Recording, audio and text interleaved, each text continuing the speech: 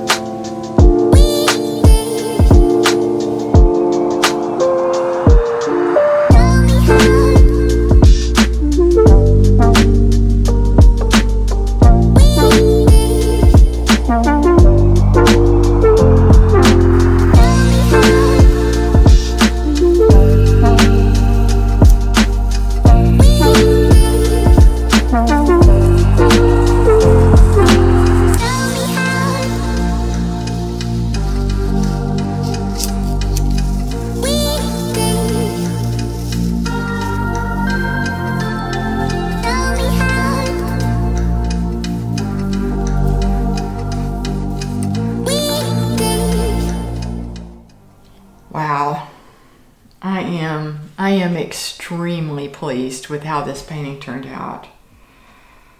I love the colored paper, and it worked great with the acrylic gouache. I think I maybe had a little bit of buckling when I was doing the background, but I didn't use an excessive amount of water, and so it did not buckle very much.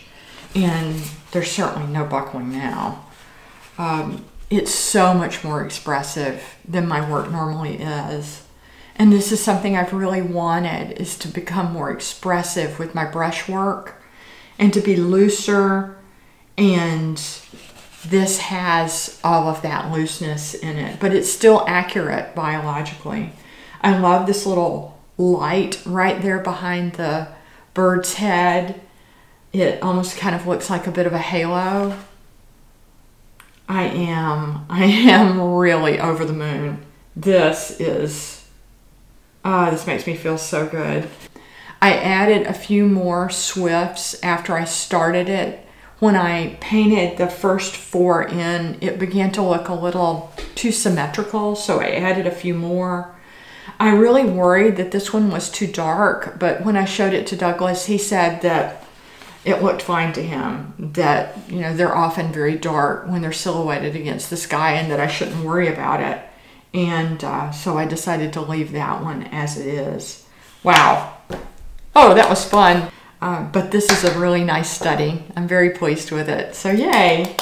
Birdtober is off to a good start. Birdtober starts on October the 1st, Friday. So that's go up on my Instagram on Friday, October the 1st. Yay!